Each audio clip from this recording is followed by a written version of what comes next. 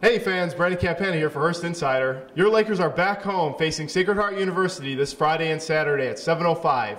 On Saturday there will be a teddy bear toss and all donations will go to the Salvation Army.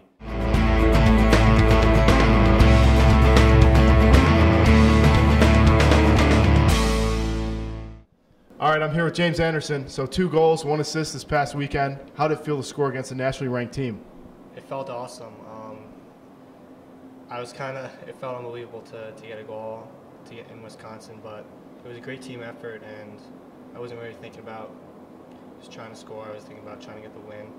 Obviously, we won at the 4 points, but we can only get 2, but it is what it is. Okay. And now coming up this weekend, what are you expecting from Sacred Heart University? I'm expecting them to be like any other team in our league. Coach always says that every team in our league is going to put up a good battle every week. It doesn't matter where you are in the standings. Every team has good players. We have good players.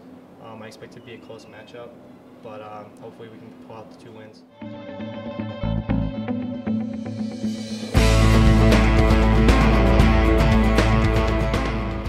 All right, I'm here with assistant coach Greg Gardner. Now, Coach, second win over a nationally ranked team this season. How is the team going to use this going forward with the rest of the Atlantic hockey games?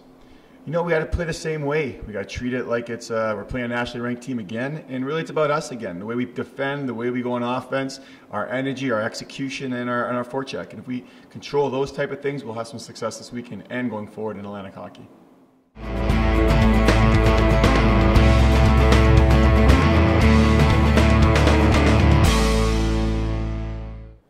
All right, fans, see you this weekend. Make sure to bring a teddy bear this Saturday. My name is Brandon Campana, and this is Hearst Insider.